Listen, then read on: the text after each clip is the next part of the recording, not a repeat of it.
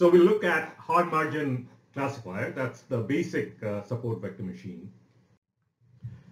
We have points in n-dimensional space, x's, and they also have labels. On one side, the labels are +1, which is y, and on the other side, y equals -1.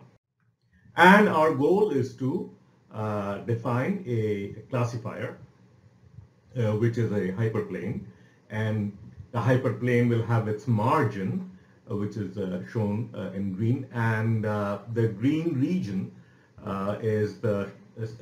the region that's shaded green is the forbidden region.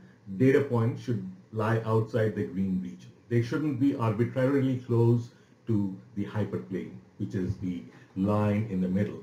This is the hyperplane. This is the maximum margin, and our goal is to find a hyperplane which maximizes the margin. So if the maximum margin is gamma, then this is the hyperplane. W transpose x plus b equals 0 defines the hyperplane.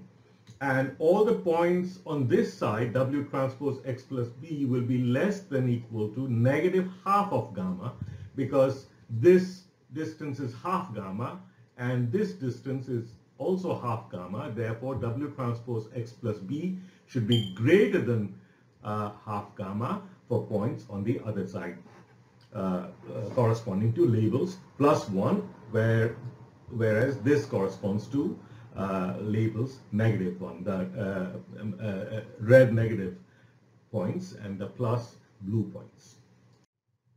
Okay, and for the two specific points that are on the borderline of the margin, the inequalities are being replaced with equal signs. So for x negative here, W transpose x plus b is exactly equal to -half gamma. Likewise, for this point, x subscript plus W transpose x plus b is equal to +half gamma.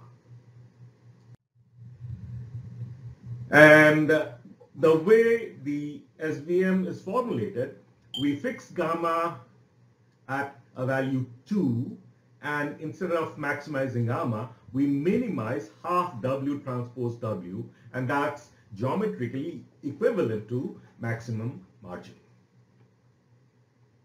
And then we had our constraints. W transpose x plus b was equal to 1, and on this side W transpose x negative plus b was equal to -1.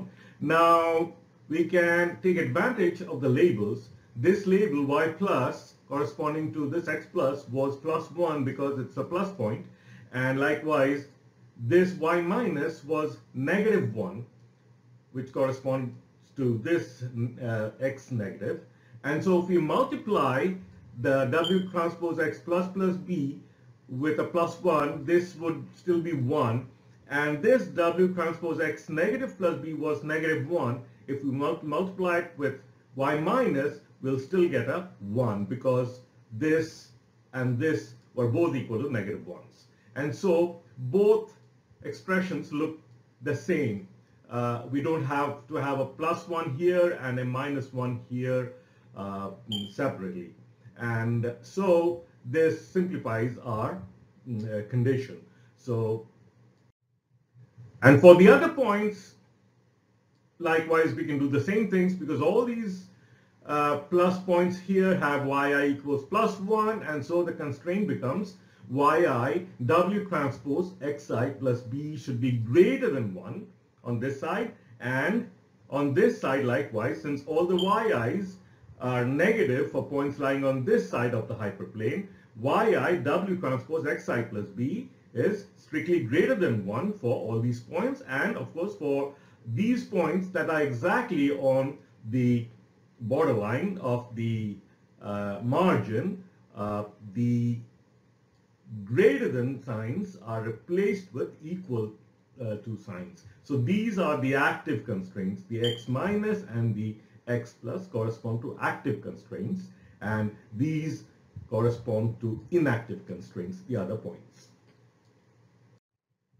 These are for the inactive constraints, and these are for the active constraints. So we have the SVM formulation, which is to minimize with respect to W and B, which defines the hyperplane. W and B are the parameters of the hyperplane, and we minimize half W transpose W, and our constraints for all points, it's the same thing, Yi times W transpose Xi plus B minus 1 should be greater than or equal to 0. So those are our constraints, and Yi can be plus 1 or minus 1. In both cases, we saw that the constraints are the same. So we don't have to outline two separate constraints. So this is our objective. We have the training samples, Xi, Yi, consisting of n points.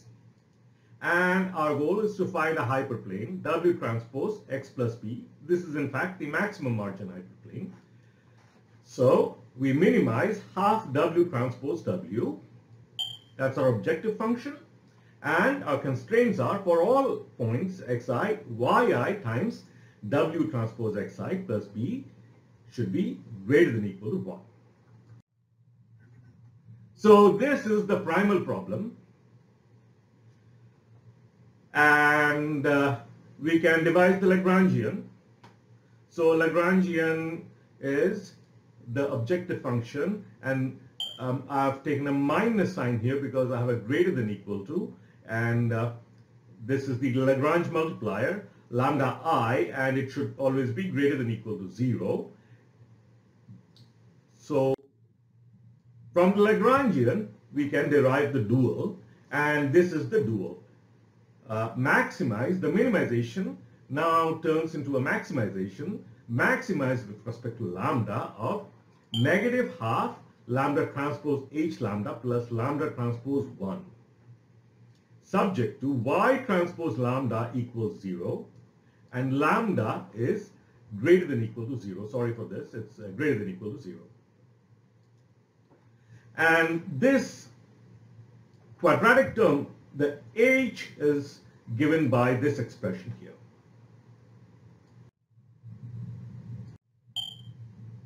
And one observation is nowhere do we need specifically the points Xi's. We only are looking at their dot products or inner products, Xi transpose Xj. And that's something that actually helps the SVM. Okay, now the support vectors are the 2 points which corresponded to the active constraint. So the lambda, the Lagrangian multiplier, was not 1, but was non-zero, greater than 0 for these active constraints. And for the other points, the lambdas was equal to 0 for the inactive constraints. So it's these 2 points for which lambda was equal to non-zero. So here's our support vector machine.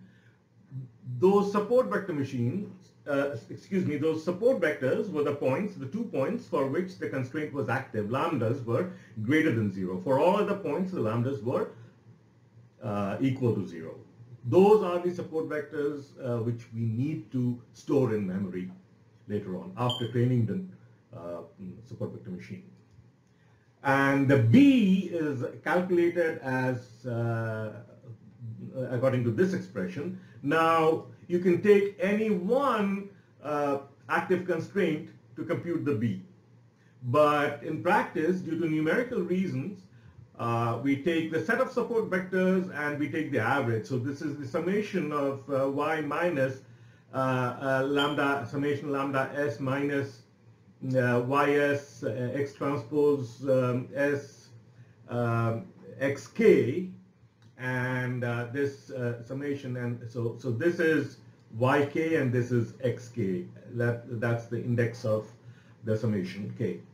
and we divide it by the total number of support vectors. So this, in fact, this B is the average B of all support vectors. And with the numerical value of B determined, our classifier is ready. What I've done is, it's not shown here, but the W, the weight, W transpose, can be replaced with this. This is W transpose. And that we'll show separately with the derivation. And so our classifier is ready. W transpose X plus B greater than 0, then we label the unknown point X to be of +1 category. And likewise, if X, which is the unknown point, if this expression gives us less than 0, then we label that unknown point as belonging to the -1 category. So that's our classification algorithm once the training is done. And like I said, all we remember is the support vectors, the labels, the x's, and the lambdas of the support vectors is what we have to learn, remember. So structurally, this is what linear SVM looks like. The S transpose X replaced with kernels. So each of these corresponds to one of the support vectors. I've shown so many support vectors in general, but for the simple case, you'll just have two support vectors, one X plus and one X minus. Those are the only two support vectors.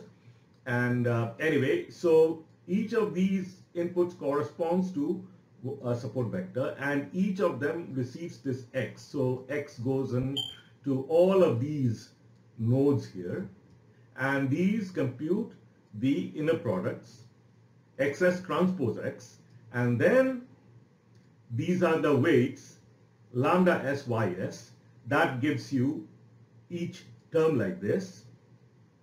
And then this summing unit is this summing here. It takes the sum of all the inner products with the weights. And then we add the bias to it.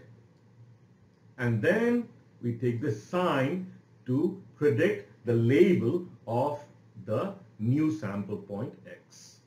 This is X. This is the label that was estimated by the linear SVM. The end.